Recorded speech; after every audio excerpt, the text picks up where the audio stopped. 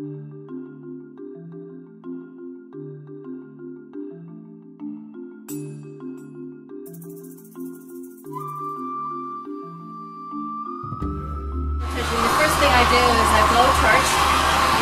your copper. This is Catherine Foster, and today I'm showing you one of the first things I do in making the kimonos. And today is an absolutely perfect day. The sun is out, it's gorgeous. We have a little bit of wind that's come up, so I'm almost through painting today. But having a great time. So the first thing I do is I cut out my metal and put a lot of water on the metal. And I just have fun, lots of fun, throwing paint and seeing where it goes and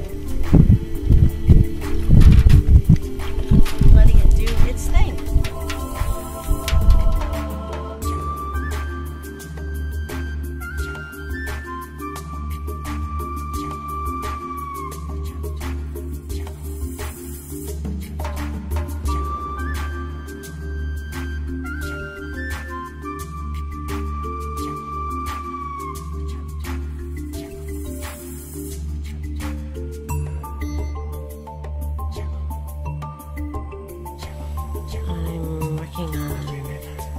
First one of the two for my client to choose from, and trying to get the colors just right for the trim.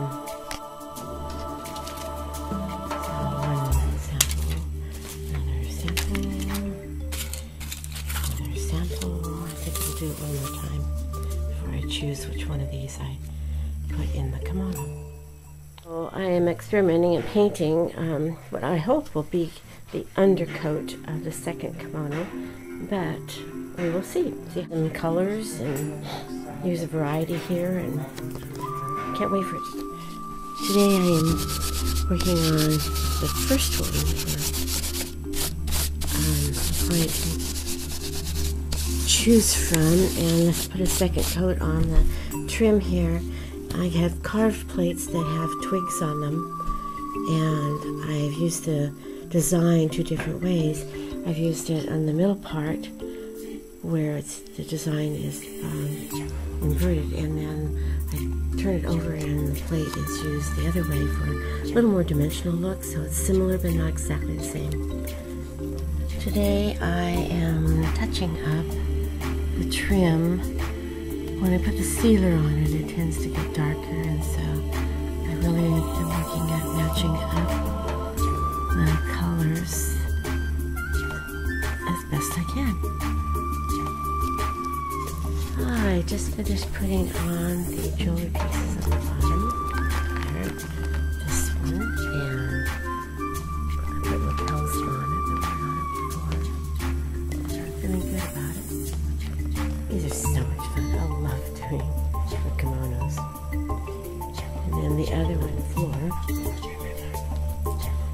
that they pretty much are done except for just